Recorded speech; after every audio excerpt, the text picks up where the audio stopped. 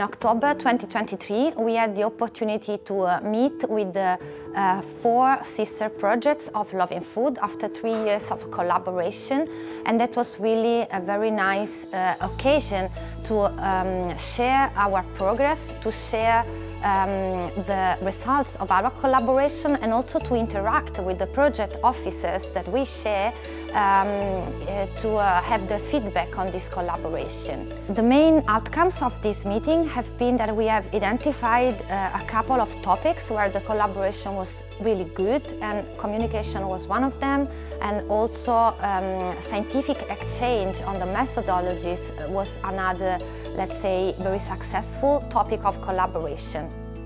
We also identified some aspects of the collaboration that could be improved in the future, so from now until the end of the projects. And also we provided the project officers some suggestions about how to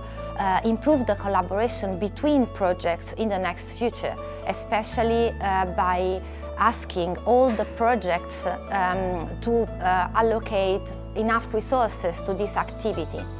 Collaborating with sister projects is also a very big opportunity to network across institutions that are involved in European projects, and this is very useful